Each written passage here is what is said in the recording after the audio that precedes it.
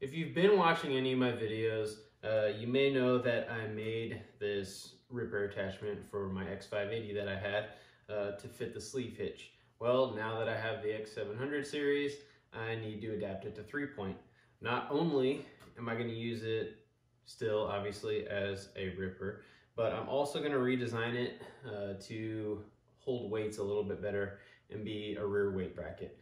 I didn't want to go with the click and go system for a weight bracket. I figured I'd have this. I'm going to adapt it to use for 3-point, and I might as well use it to hang weights. Currently, I can fit 4 on it the way it sets. However, they hang down, and I'll be able to lower this a bit lower than the sleeve hitch could. So I'm moving the weights up. That way, these ripper shanks can go into the ground a bit further.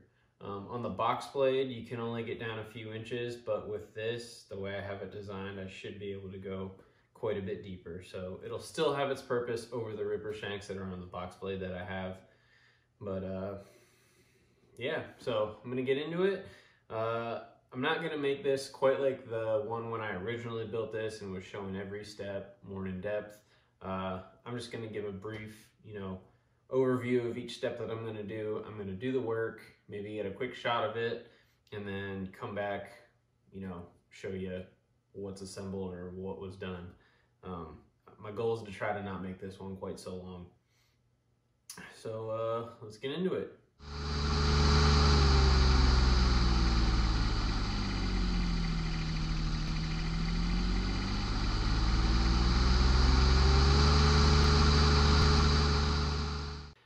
Now I have here a scale.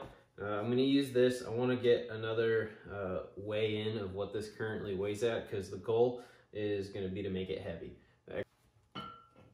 Carefully set that on there. About 60 pounds. So not a whole lot.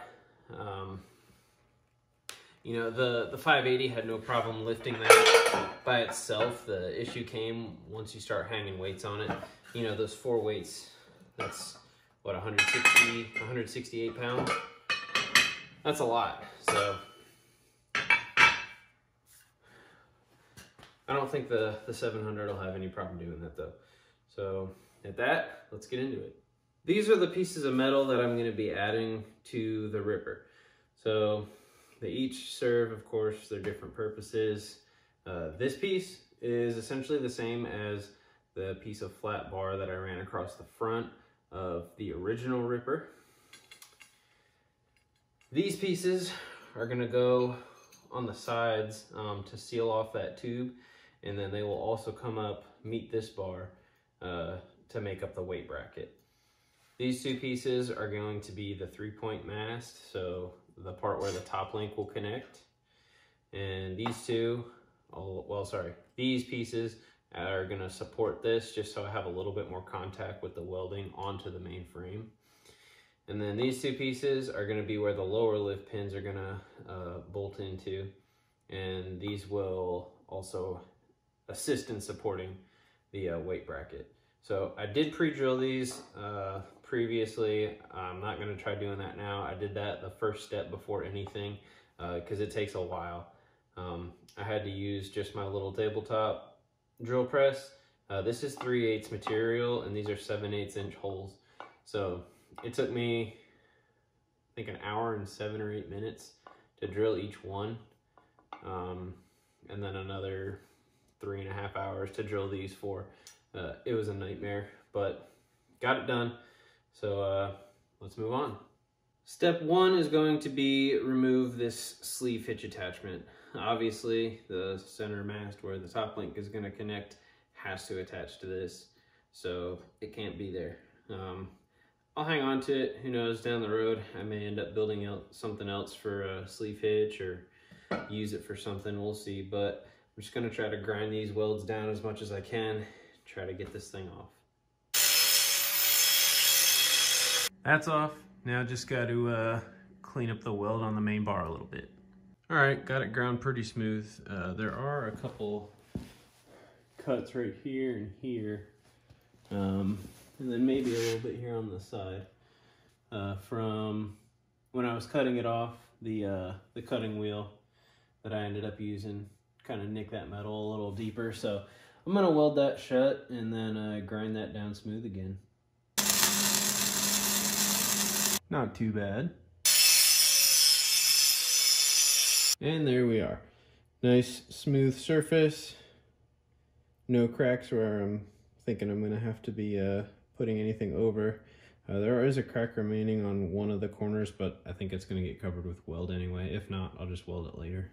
My next step is going to be grind these edges and then grind our pieces of metal. These are gonna go here on the side. And this is going to support the weight bracket bar that'll go across the top. Got that edge all cleaned up, got the metal piece all cleaned up. I'm actually gonna go ahead and weld this side right now before doing the other side, just so all that freshly ground metal stays clean. Haven't decided yet, honestly, if I wanna fill it with the concrete now and then do the other side, or work on some of the other stuff. I'll probably end up filling it now and just doing the other side. It's just gonna make this whole thing a bit more challenging to move around and manipulate, but everything for the most part will be done from the side that this is sitting on anyway, so maybe it won't be too bad. But I feel like it's gonna get more complicated once I hang everything off the back of this.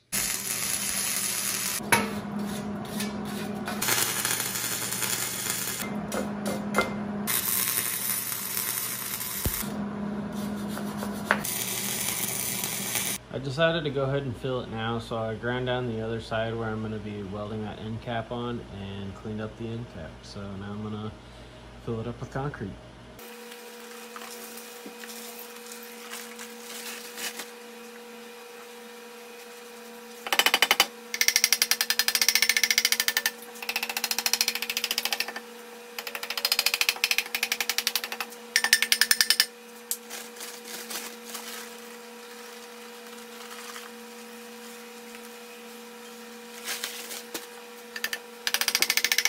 Filled to the top with concrete.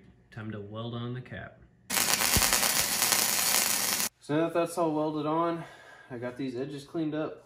I'm going to weld on the brackets that are going to hold the lift pins and also act as an additional support for the weight bracket. All right, our lift pin supports are attached. Now we're going to clean everything up and get this this weight bracket welded on. All cleaned up, weld it. Got it all welded up. The next part is we're gonna start the mast. That's gonna be the final part. First off, I gotta cut a little bit off the back. I ordered these as stock sizes rather than cut to length like everything else. I wasn't sure exactly where the height for the mast was gonna fall because it was all gonna depend on where the lower lift pins sat, how far I wanted this ripper to be to the ground once it's lowered. So I got to cut off about 3/4 of an inch or so, and then we'll weld on its angled support pieces and weld it to this. And I don't know, I might put another support piece along the bottom of it. We'll see what happens. But yeah, not too much more. So they are trimmed down. Next we are going to clean these up and weld those pieces at an angle on there, and that is going to support these to keep them at a 90-degree angle from the rest of the bar and the weight brackets there.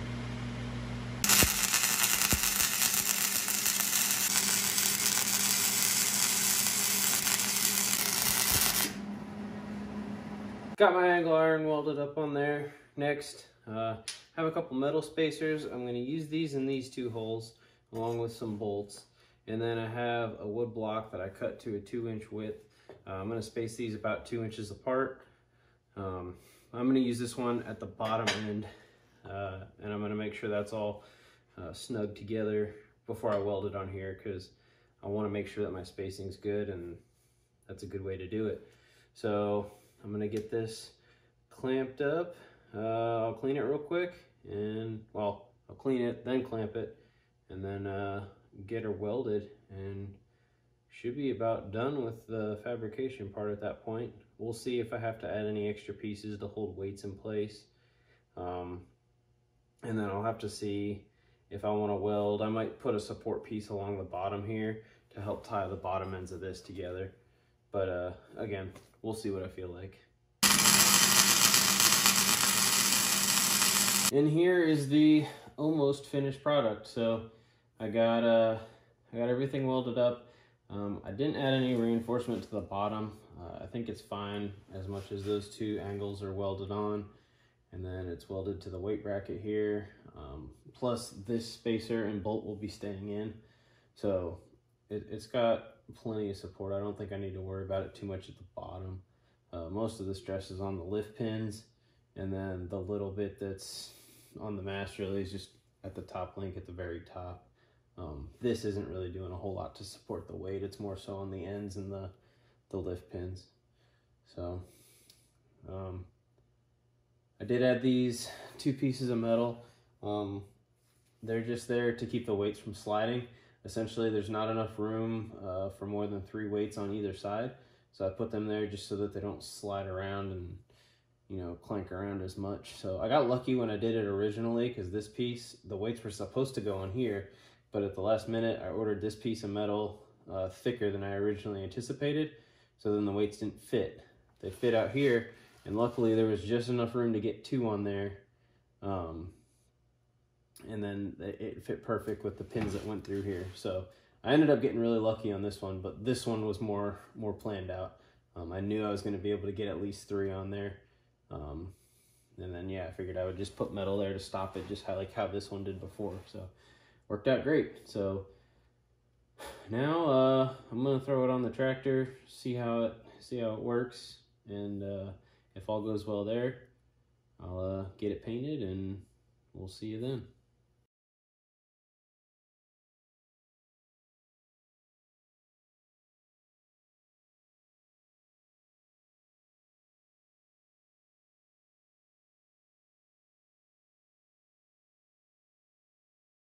And this is what it looks like after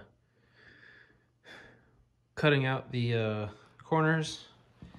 I angled a lot of the corners to 45s just to make it a little more presentable, a little bit less crude. I think it definitely helped it. Looks pretty good. I did test it on the tractor. I'm getting ready to wipe it down and paint it now. So I took the lift pins back off. I took the center pin here back off. The only reason it had one there is I was using the box blade as a reference. And it has a pin in there. So that's why I have one. I think part of it has to do with adjustability of 3-point hitches. I know depending on your hitch, the frontier box blade tells you to use the lower pin, I think.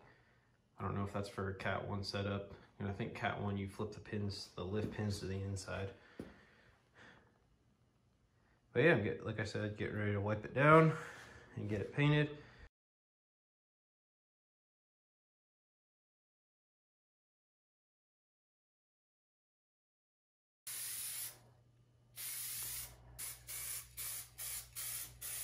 And here is the finished product.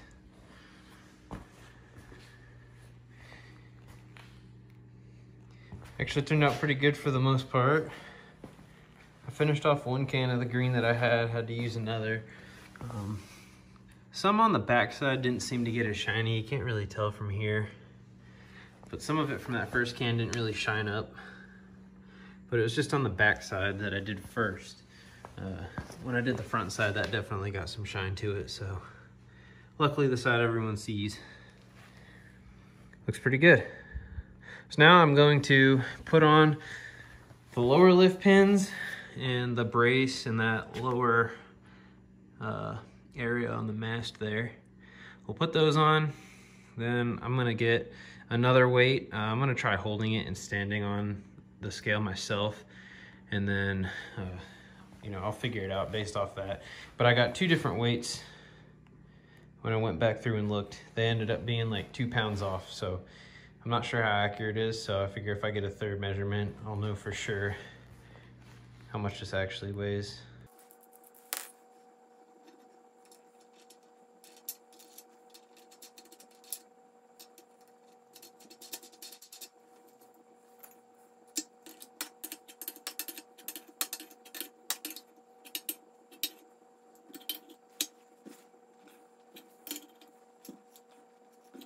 looking pretty good with the pins.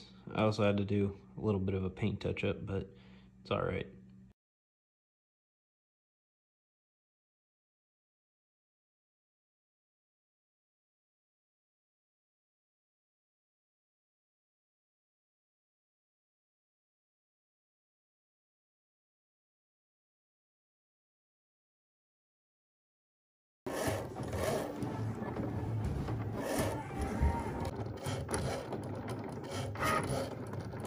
Of course, I'm extra, so making some decals, dress this thing up a bit.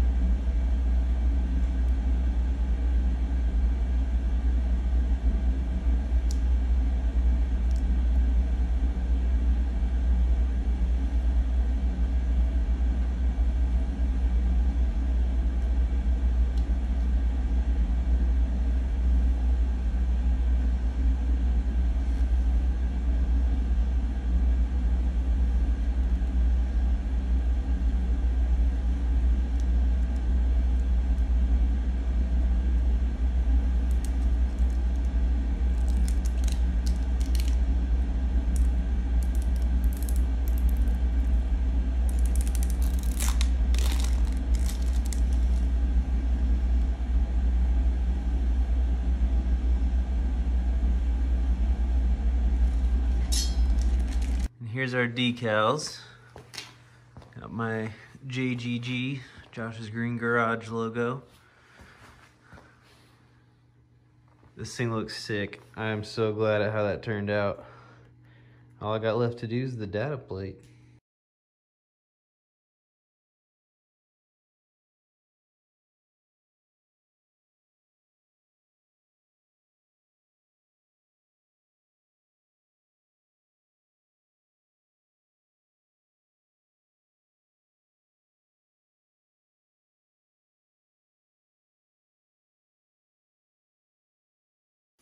Here's the finished product hooked up to the tractor.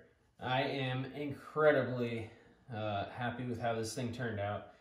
It looks great. It's exactly what I had envisioned in my head.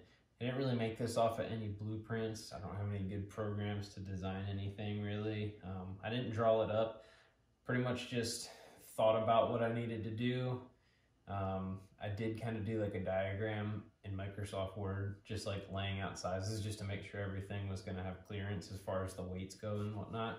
But other than that, like this is literally just me dreaming it up and then building it. So pretty happy with it. Obviously I don't have ripper shanks or weights on it right now, but it can hold 6 of the John Deere 42-pound suitcase weights.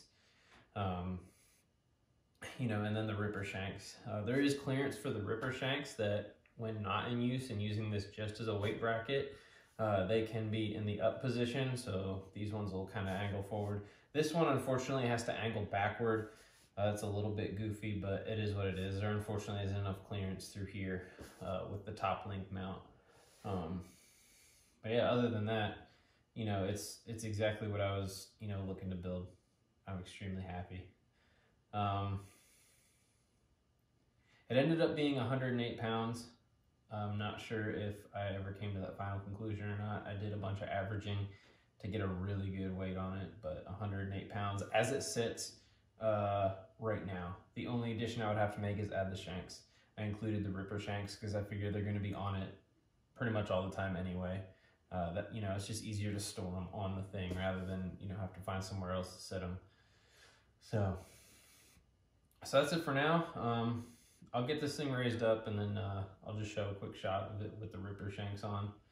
I'm not gonna hang any weights on it right now. It still looks really nice. I wanna get some good pictures and whatnot of it before I actually, you know, scratch it up, gouge it up, whatever. I sprayed the paint pretty thick through here, but it's still gonna come right off, I know it. So yeah, thank you for watching this. Hopefully you enjoyed the build. I tried to make it flow a bit quicker. Didn't go into quite as much detail, but if you are looking to build something like this, feel free to email me. I will get you the information. I'll, you know, send a material list of what all I got for it. minus some of the hardware. Some of the hardware you'll probably have to figure out. Like, I know this bolt and whatnot I got at a local hardware store. So you're gonna have to you'll have to find it. I can tell you what it is, but you'll have to source some of it. So yeah, thank you for watching. Have a good one.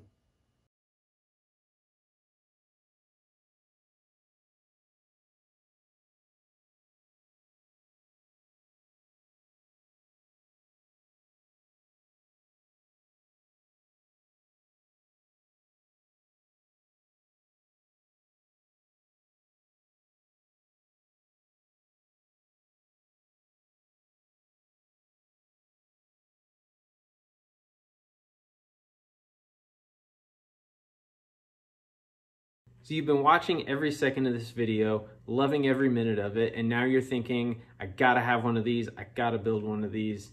What can I do? Well, I mentioned earlier, you can let me know and I can get you a materials list. Well, now I can do you one better. I sat down, made up some plans. So I'm gonna be selling these plans. It's got everything you need to build this ripper in it. I got dimensions drawn up. I've got color-coded materials list. Everything is in here to build this ripper. Even all kinds of little tips and tricks to make sure you don't have alignment problems. I did all the math to make sure you get the lift pins set in the right spot.